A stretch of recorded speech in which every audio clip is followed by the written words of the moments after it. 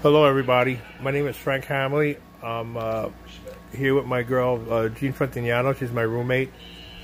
She's 81 years old. She went in for hip surgery. She went in for gallstone bladder surgery on February 28th and wound up breaking her hip in a fall in the hospital.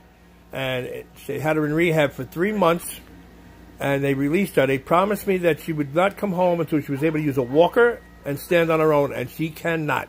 I had to buy the walker. It's from my mom. I can't change the pictures. I can't get you a picture, hon. It was just here. My picture? Yeah, I gotta turn it around. Here she is here. She lost a lot of weight. As you can see, she had all staples all along her leg here. She doesn't remember anything happening. I bought the wheelchair for her. My mother gave me a walker to try to help her with. I've tried to get her access when I push her into the bathroom because I have to change her. We got a handicap sink now for her, and also the porta potty for her, and so she can have everything for here, so she can hold up herself and grab onto stuff. But I really need to get bars put on this wall and in the tub so she doesn't fall, because she fell backwards already in this damn tub. So I'm trying to help. I'm trying to help her the best I can because I'm disabled myself. Already you can see I'm out of breath. I got COPD, and I wish anybody out there can help us. We got denied by Bayada Nursing. Out of 28,000 nurses, after an hour interview, they told us, "Oh, we have no nurses available." And why they did that is, to me, is ridiculous. Then they were going to send the homemaker.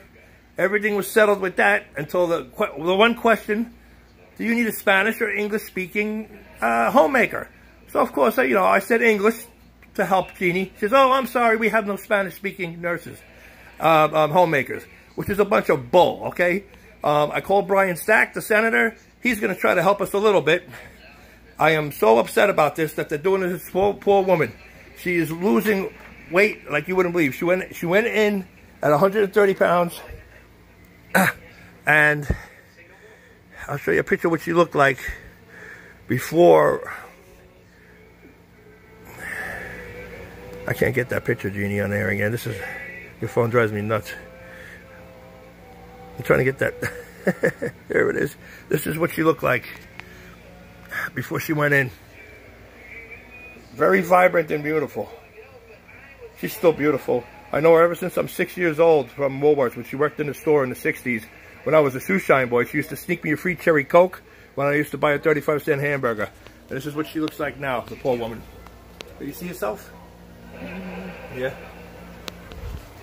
I really care about her very much, and I wish somebody could help us.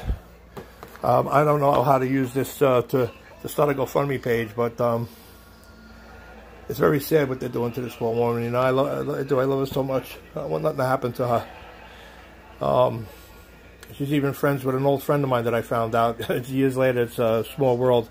A good friend I know since catechism in 5th grade, and I found out that he's our aunt. Anyway, somebody please help. We're not asking for much. We just want a nurse and somebody for therapy to help her heal. I'm trying to help her walk, but it's not easy. We need 2 people to hold her up. I can't even get her out to go get her fresh air. Please help us, all right? Thank you so much for listening, and God bless you all, and love to everybody, okay?